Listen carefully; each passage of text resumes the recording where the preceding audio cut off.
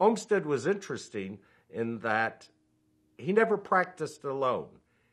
He brought and created landscape architecture out of the interdisciplinary, as an interdisciplinary effort.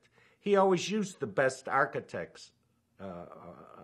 He always used the best geologists. He always used the best water and soils people. He always used the best engineers that he could find in putting his work and his efforts together. And it's interesting to note that before Olmsted was doing all of this, he had come to Texas. He was a great, masterful journalist and writer. And his book on travels through Texas is an important document because it, in a sense, is landscape architecture. Because the essence of Travels Through Texas is the descriptions of the land and the people on it that he wrote. For instance, one of the things that he talked about was the difficulty of hunting buffalo in Texas. And you say, why is it hard to hunt buffalo in Texas? You go out to the hill country right now, and you can see a buffalo or a deer and get a shot on them. You couldn't see them because the grasses were taller than a buffalo. Now, those grasses are remnant. They're gone. Those blue stem grasses you no longer see. I once traveled around San Antonio trying to find a stand of blue stem grass. I virtually had to go 5 or 6 miles along a railroad right away to find a stand of blue stem.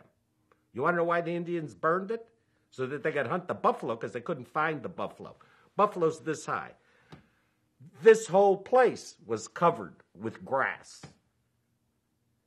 If there hadn't been the grass there would be no Edwards Aquifer because it's the plants, the grass, the blue stem that collects the rain and with its roots transfers this water to underground storage systems.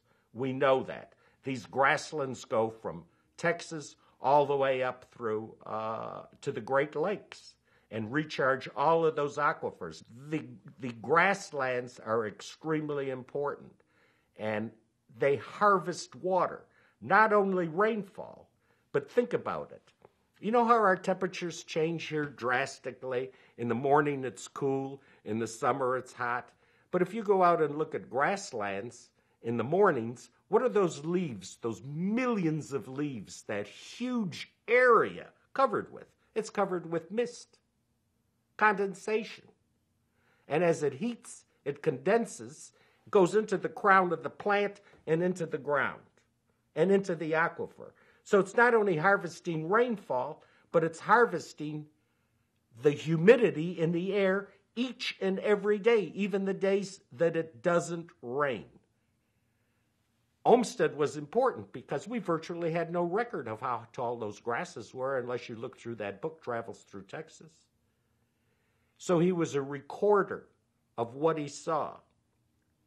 And to me, Olmsted, who founded the profession of landscape architecture, knew back then what this profession had to do. It was not until perhaps in the 60s that landscape architecture rediscovered itself as a group of individuals or a profession that assessed the conditions of land and worked with people who wanted to put something on it and how you reconcile what you're doing to the land in terms of what you want and not denigrating it, and how to be socially responsible in your use of that land.